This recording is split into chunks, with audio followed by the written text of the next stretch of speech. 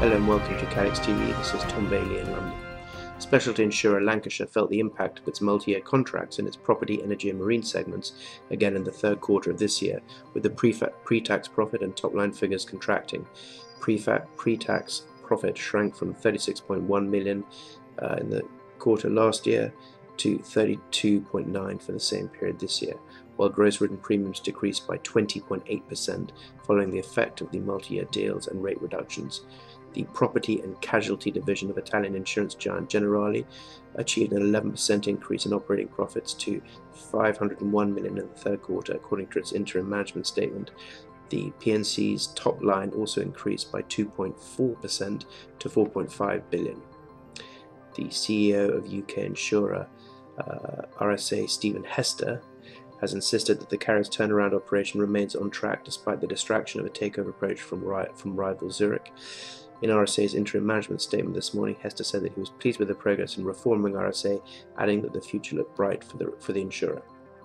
US intelligence sources suggest that terrorists may have bombed the Russian Metrofight 9286, and several countries are taking extra precautions, but for different reasons.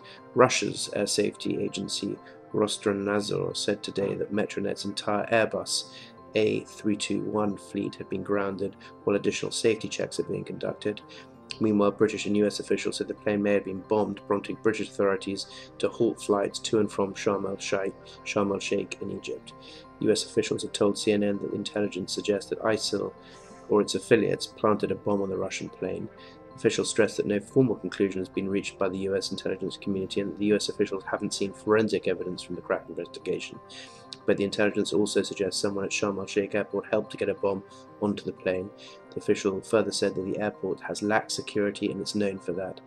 There is intelligence suggesting an assistant from someone in the airport.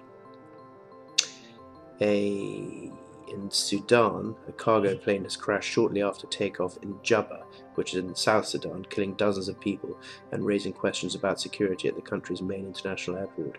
Yesterday morning, the Soviet-era Antonov 12 plummeted into a grove of fruit trees on the sparsely populated east side of the Nile River, according to witnesses at the scene of the crash. It was unclear exactly how many people were on board.